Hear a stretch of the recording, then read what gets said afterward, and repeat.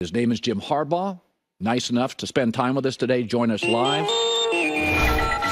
First of all, Jim, how are you? Thank you for doing this. How are you doing? How are you doing? Oh, incredible.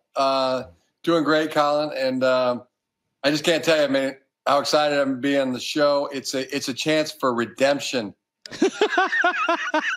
Jim, you and I are good. We're going to be good for the rest of our life. We're good, brother. You know I love you. You're good with me. You leave me little notes at Fox. We're going to be good. No problem. The infamous 2015 interview. I mean, I was a clunker, and I stunk. I've been dreaming about this day. I've been dreaming about this day, picturing it, and I'm going to really try to bring it for you today, Colin. Okay, we're going to manifest. We're manifesting it because I thought about it too. I told you how bad I felt about that. I told you it was my fault. I stunk. I didn't do it. It was mine. Okay, so I want to start with this. Before you took the job, how much did you know? We know Justin Herbert's great, but how much did you know about Justin Herbert? Well, I mean, how could you not know about him? I mean, watching him on TV and watching tape. I mean, he's an incredible player, and knew a lot about him. Top, as good as they get in the National Football League, and he's a crown jewel. I mean, in every way, he's got it. He's tough. He's got the arm talent and leadership, and just games he's played. I mean, just marveled. Watch my young son Jack. I mean, let's just watch this guy and enjoy. Your teams get tough and physical immediately. I watched the Stanford team walk into the Coliseum as a 40-point dog and start getting right in USC's face. I saw it with 4 of your top 10 defenses in San Francisco. Again, your teams get good, and they all get physical very fast. Can you explain what is the messaging? How, if it's easy, everybody does it. What do you do to instill that in all your teams quickly? Well, nothing fancy, just good old-fashioned hard work, good old-fashioned teamwork. Guys are good at football. If the player that knows what to do, how to do it, where to align, plays the technique properly, and then you combine that with being a superior athlete, and then you really have it. So we can all control being the kind of player that knows what to do and how to do it and when to do it, and then train. Just good old fashioned hard work, training yourself to be a good athlete, a better athlete, a superior athlete. Now, Jim, you've been out of the NFL for 9 years. The league has changed some rules. It's much more of an offensive league now. You can't do as much grabbing. So is there any concern that you're like, wow, it's football, but I've been out of this space for 9 years? Any concerns at all about that? Do you feel like you have to catch up on anything? Yes, I do. That's a really good question. And there's things that I do have to catch up on. I still know that you have to win. That hasn't changed. Right. I'm darn sure of that. The analytics piece, the reports, the study, I think that's grown. I mean, even 10, 15 years ago, coaches sitting around watching the tape, putting in the game plan. It's been aided so much by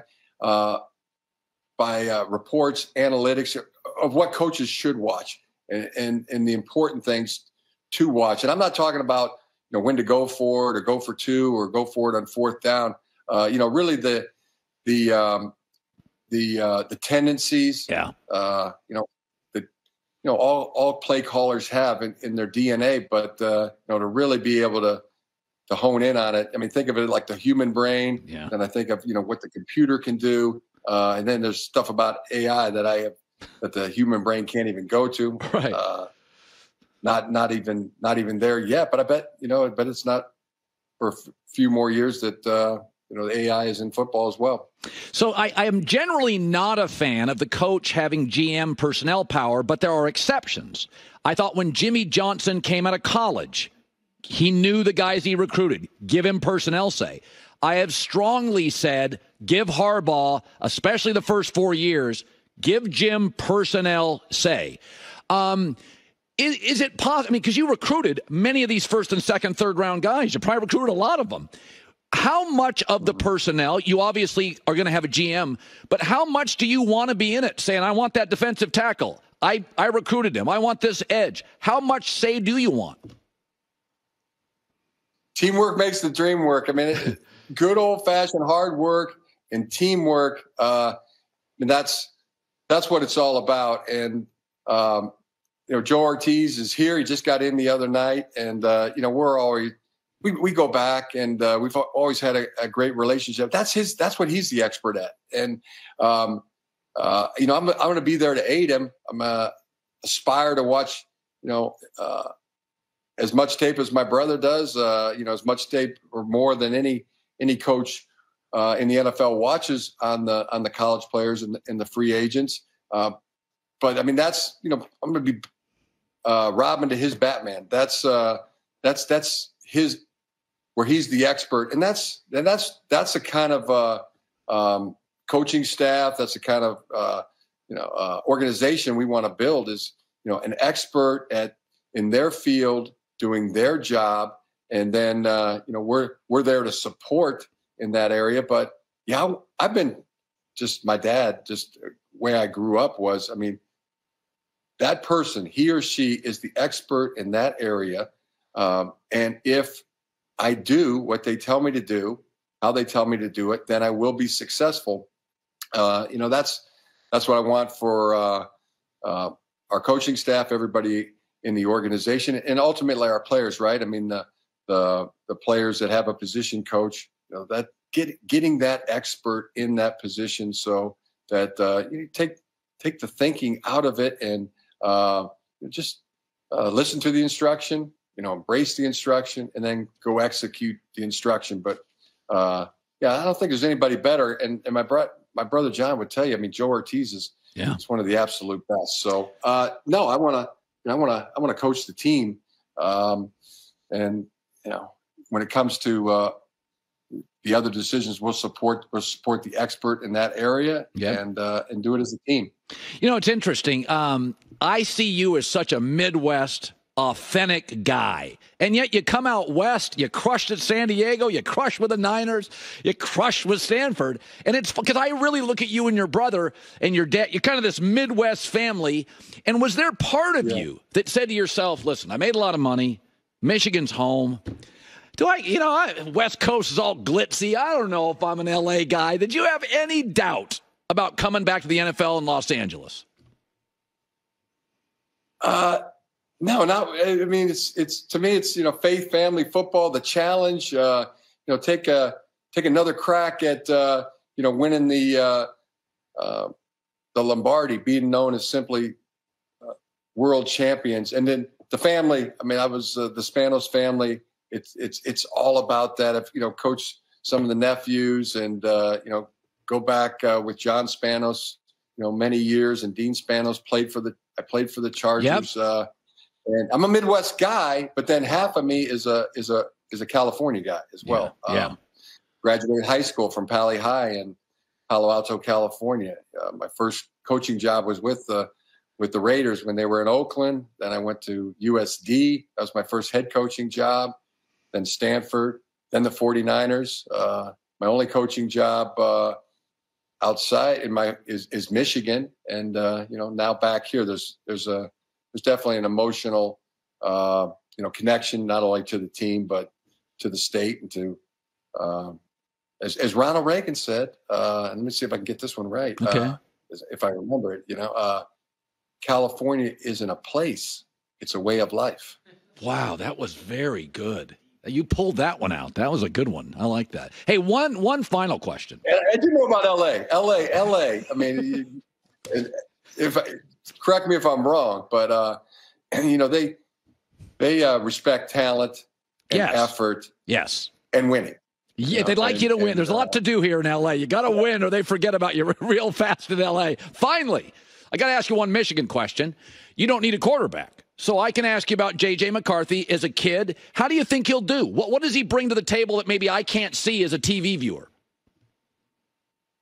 Arm talent, athleticism, it factor, winning with numbing repetition. Don't be surprised when he goes to he's the number one quarterback off the board. That's my prediction right now.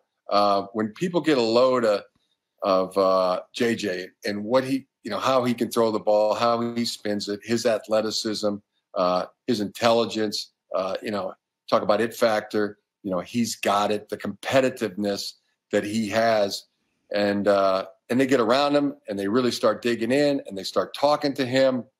That's an early prediction for the 2024 NFL draft. You are chomping at the bit. You're right. Right now, you're just watching all these Charger games. Is that what you're doing right now? Going back and watching every play? Is that your life right now?